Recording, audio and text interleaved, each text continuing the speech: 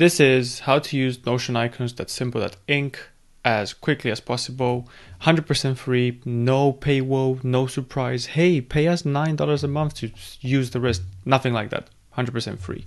Let's see, I'm here, I like this icon, I click it, I go to my Notion and I click add icon, but I don't want an emoji. So under link, I do Command or Control, if you're on Windows, Command or Control V, submit, boom, there it is.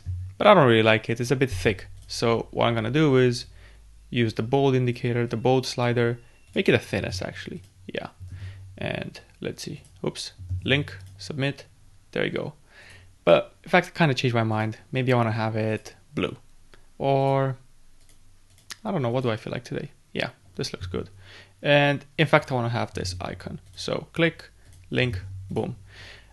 This is the quickest way. In about a minute, we have some categories. If you click here, you can change the size, but this is the quickest way to use Notion icons.